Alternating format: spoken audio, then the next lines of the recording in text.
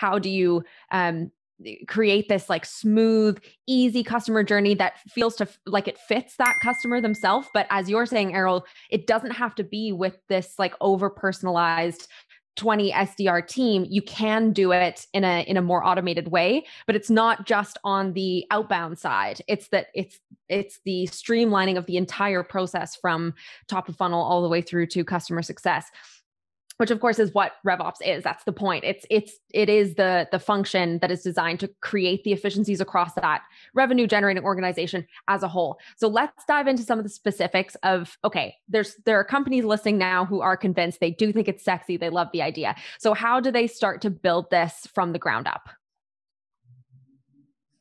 That's the $10 million question, Rachel.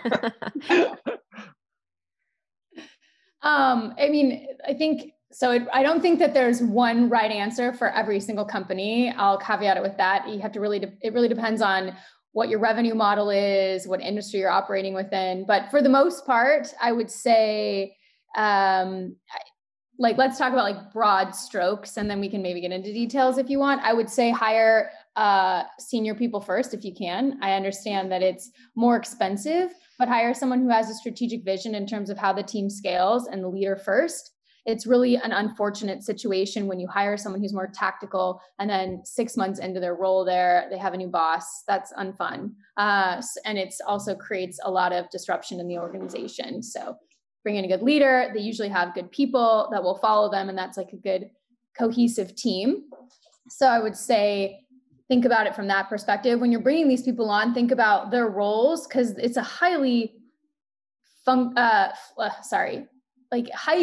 fluctuating type of team, generally, depending on how fast the company is growing. So these individuals who work within the revenue operations team have to be growth oriented, because a lot of the times, if you're really growing super quickly, the job that you're hired to do today is very different than the job you'll end up doing in 9 to 12 months. And so learning how to either coach and develop those people into the new roles is something you're gonna have to figure out, or like how you're gonna continue to hire.